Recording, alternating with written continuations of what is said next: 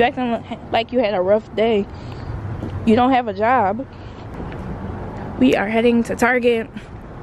Jaren has to get his teacher a Christmas gift. Like, leave him alone. Not walking around with no white people shirt. Jaren was in the car asleep, so he's very much still tired. What's that, Snoopy? We need to poo, I think. Childish. I like these crew necks. I love them, but I don't want any of these. And what's this? Some type of race car. I think over here is Christmas sweaters. Yeah, they Christmas sweaters. Come on, baby, wake up, man. You gotta wake up. Don't you like Target? What's this? Oh, I think it's a Rollins. Where the gift card? The gift card's in the front, right? Ooh, I almost fell. I gotta tie my shoe. I picked up a few things. Malik said he didn't have to get nothing, yet here we are. It's kind of empty in here today.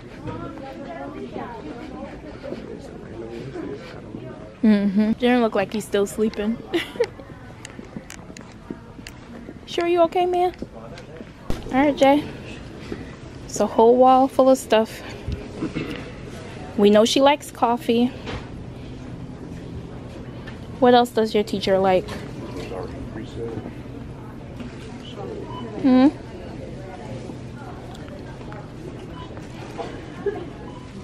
Might as well just get Starbucks, Jay. Or they got Dunkin' Donuts and Krispy Kreme. What do you think she'll like? He just tried to put the sweet frog on. You like sweet frog. Oh, you gonna get her Krispy Kreme? I don't know. She might not like that though. Does she eat donuts? You know she like coffee though. Does she like donuts? Get the happy birthday one though. Get one of these. Oh, do they all say happy birthday? There's more gift cards here. I think it's the same thing. Oh, they got one for Jimmy John's. It's really not anything to wrap, baby. It's just a gift card, and we're gonna get her a card. Go ahead. Alright, y'all, so we are done at Target, about to go home now. I didn't post a video yesterday. I recorded, but I didn't post anything. So what I'm gonna do is include yesterday's footage with today's footage. So today is Thursday. I'm trying to have a short day. I don't know if I'm gonna leave early yet, but we got some packing to do once we get home. Packing and gotta wash some clothes and pack. But we're heading to Florida for graduation. Later, I'm packing our stuff now. I told you guys we're going away for the weekend. Got Jaren's stuff here. I just gotta put it in the bag. I have to clean up. I have to, you know, just clean and everything, and then also wash my hair. Y'all, I was trying to see if I could post a video today. It's not gonna be a video today. I'm gonna just try to combine yesterday and today. We had an incident that just happened here with our neighbor. Y'all, I don't like, people are insane. Like, people are literally insane. We had an issue with our neighbor that lives above us. And what happened was, oh my gosh, my camera is dying. What happened was, I'm in the kitchen washing dishes and I'm on the phone, but I'm talking normally, like, just because I'm on the phone. Jaren is in his room, the TV's on obviously, and he's just chilling. He was making noise, but he wasn't being that loud. And our neighbor that lives above us banged on the floor, which is our ceiling, and she gets to banging, right? And this is the third time she's done this. The first time we let it go. The second time, you know, she was like pacing back and forth, screaming, like crying and stuff, like like literally having a panic attack. That's what it appeared to be. And then this time, you know, I just had it. It was enough is enough because it was 6 o'clock. What time is it now? It's like maybe 8, 7, I don't know. It is 6 o'clock. You know, when you live in buildings, if you live in a, y'all, my camera died. But yeah, this is the 3rd time she banged on the ceiling and stuff.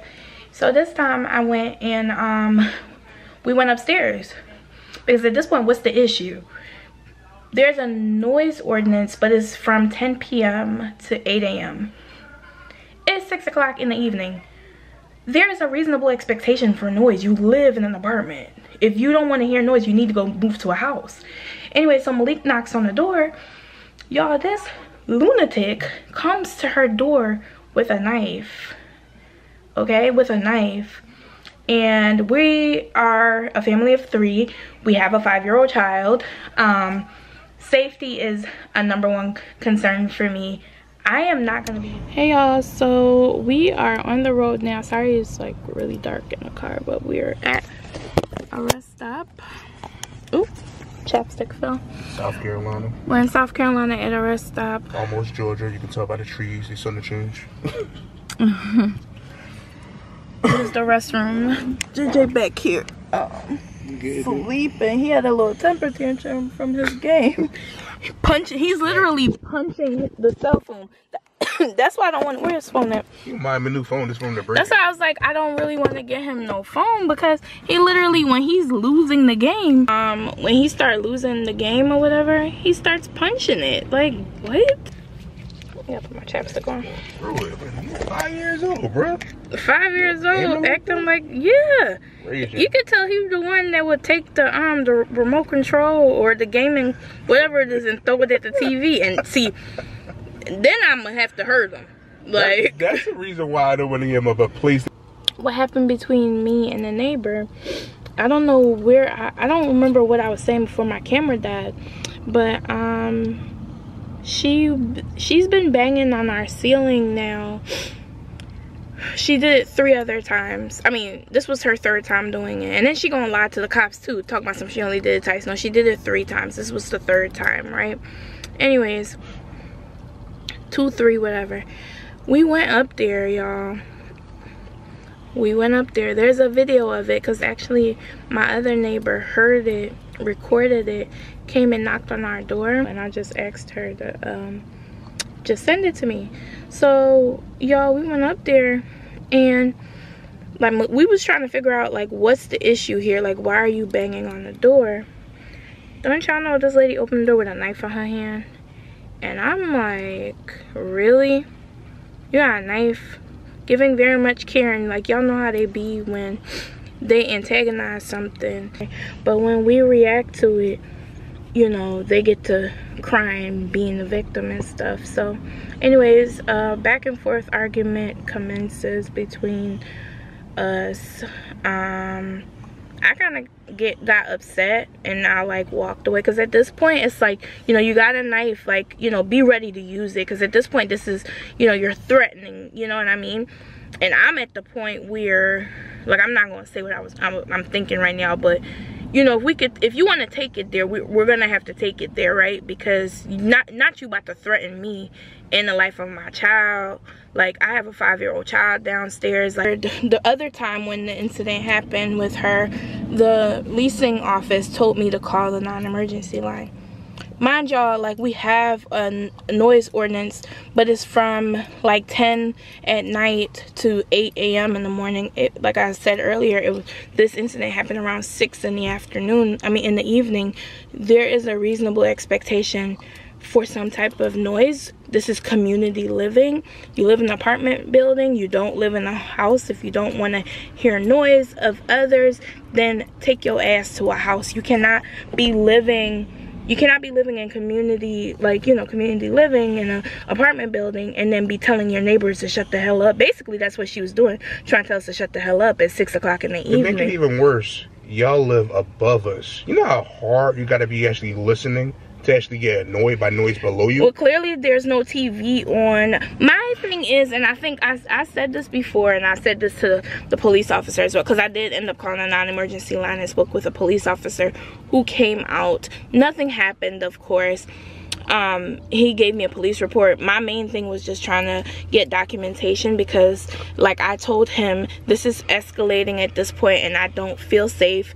And I'm at this point, I'm looking for other or alternative housing. I'm going to call the office tomorrow once they're open, because I need to know the steps in rectifying the situation, because I'm not going to be living somewhere in a situation like we have to be walking on eggshells, and that there is such a potential for violence from this batshit lunatic that is living amongst us. Like, I'm sorry, I watch too many crime podcasts, I watch too many of these court TV shows to know when people show you who they are. This is my first encounter with her. She came to her door with a knife, y'all. This is our first encounter with the neighbor. Claiming you fear for your life. You in fear for your life, but you have a weapon. We come up, no weapon. We trying to address the situation. Because my thing is, if you thought we were being so loud, why didn't you knock on the door and address it? Instead, you took whatever you took to bang on your floors, which is our ceiling. To me, that's you being aggressive, and you trying to start shit. No, because and my thing is, if you truly, like, I'm sorry, if I truly fear for my life, I'm not opening my door. Me neither. I'm not coming to the door. Inviting a fight. Like, literally, you open the door aggressively. She was very much aggressive with a knife. I mean, obviously with a knife in her hand, and nobody's opening the door. Y'all, it's so dark. I'm sorry. It's like 4 o'clock in the morning. But I told the cops, like, these buildings are old. Like, these are hardwood floors, noise travels, and also these walls are paper thin. We cannot control the layout of this building. That's on the building, the office. So if you have an issue, bring it with their ass. Like, I'm at the point right now, I'm done. They'll get my money for next month because I've been living here, but I'm out after that. Like, I have to think of alternative housing, because I'm not dealing, I'm not laying my head down at night and then, you know, having to tell my child shh, shh, shh, shh. Like, you know, living on, you know, walking on eggshells, because she's insane. Like, it's really insane. Like, she was like crying, like, after we left, after the incident and stuff. Like I told y'all, I went and contacted the non-emergency line, but we heard her above us, like, going on a crying fit, like hyperventilating. It was giving very much Karen, and I was just like, you know what, I could see this getting worse than it is now, and I'm just like, let me get ahead of this. Like, I need to get ahead of this, y'all. Like, I'm not doing it, because things like this, it's not gonna get better, it's gonna get worse. What I could see her trying to do is to do stuff to incite violence, to get a reaction out of us, to then make herself play more upon the victim. In this situation, she came out being the aggressor, but I could see her purposely trying to push violence, you know, not push, but purposely trying to start stuff to get a reaction. Now, working with a full deck up here, so I need to, like, kind of remove myself from the situation, because I have a child that I need to consider and his safety, and I'm not playing about it. The cops can't do anything. She pay rent, we pay rent, and it's not, and then the leasing office is not gonna do anything either. And I'm sorry, you can't just, you know, cower and allow stuff like that to continue, because it's just gonna get worse. But that's what I'm saying, and that's why I'm not sticking around to find out if it's gonna get worse. No. I'm saying, like, you can be the bigger person and not say anything, but that's not the way you're supposed to respond. And then we can't live in a situation like that where we're constantly having to tell the 5-year-old shh, shh, shh. No, you know, like, nobody's doing that. Like, it's a respect thing. It's like, I'm not gonna allow you. She's very disrespectful, and then talking about it's just too loud. It's 6 o'clock. What we supposed to be like? What? Lack of respect. She's very she's very disrespectful, and I'm just like, whatever energy you gonna dish, bitch. That's what you getting. That's what you gonna get back. Because I don't know who the hell you think you playing with. I work too damn hard. I'm sorry. I'm not living up in there, you know, not paying rent and, you know, I'm getting Section 8. No, like, I pay every lick of money to be there. So I'll be damned if I'm gonna let some bitch, excuse me, if I'm gonna let some female that just moved in there think she gonna come up in here and start mess, and then I'm gonna be sitting back being quiet. Every time you bang on that ceiling, I'ma bang right back, and we just gonna be two dummies just banging back and forth until I'm ready to go. Because at this point, y'all, like, I think it's how emotionally, like how what's the word I'm looking for? How she has no emotional intelligence. Yeah, she's not emotionally intelligent, but you know, we all have a certain threshold of that we can take of people annoying us and stuff. Like, how low does her emotional intolerance got to be? But my thing is, if that's the case, you need to not be living in an apartment. you are somebody that needs to be somewhere alone by yourself, not dealing with people. Right. Why would you get an apartment and then that's normal noise? It's Jen in the room watching TV. You're washing the dishes. I'm not making noise at all. I'm in the bed trying to sleep. It was the TV it's basic on. Human noise. Like, Jaren's TV was on, our TV on. No Jaren was music in. It wasn't no music. We're not partying or nothing. We wasn't even talking. Like, it was insane, y'all. But anyways, so what's this? Oh, I think it's like a truck stop. But yeah, we just passed the border. Not too far from Jacksonville. Okay, so not far from Jacksonville. We're going to Orlando. Y'all, and I tell you, I have not slept all night. Like, my nerves bad. I'm tired, but I'm just glad we are almost there. Thank God. Thank God, and thank Week. I don't have that much time. I was gonna try to see if I could at least take I haven't slept all night. I was gonna try to see if I could at least take a nap. I believe I need to check the location. Actually, let me do it now. How far it is from the hotel. So let me do that now.